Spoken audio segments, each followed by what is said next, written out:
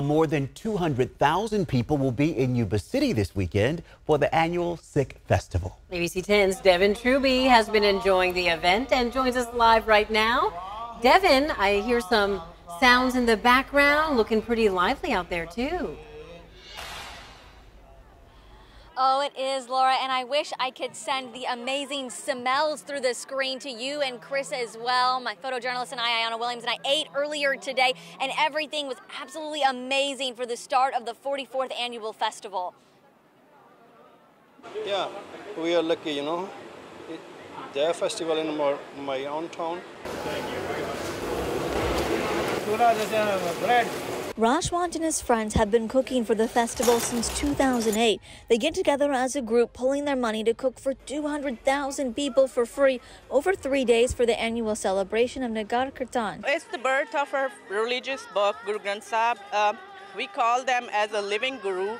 Maninder Gill has been attending with her family for 8 years in Yuba City. We serve like different food because in our culture it's important to have open gates for every culture. Everybody can come, everybody can eat. People in need, they don't need to pay for it. They can just come and eat whatever they want to eat. It's more about our core values to respect every culture, to respect people. Fresh tea. Gill says it's also a chance to connect generations through culture and pass down teachings. And even my mom, my parents, they live in Toronto. My mom especially came for the Nagar Kirtan. I see so many people who just come to celebrate this thing here. This is the largest Sikh festival outside of India. A lot of people came from Los Angeles and in other cities, Bay Area, Bakersfield, Fresno. The small town of Yuba City, with a population under 70,000, will welcome 200,000 people to what some say has become like a second home. Belong to the agriculture. In the Punjab, we do agriculture. People came here to agriculture because that's why they gather here. The atmosphere and everything is a match to the Punjab.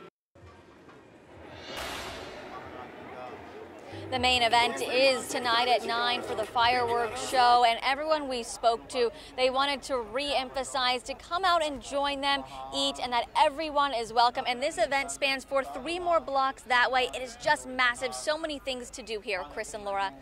Yeah, very cool, Devin. The bazaar is open and will continue to be throughout the weekend, and there's also a parade Sunday morning at 11. We have the route and the road closures on our website, abc10.com. Devin, thank you.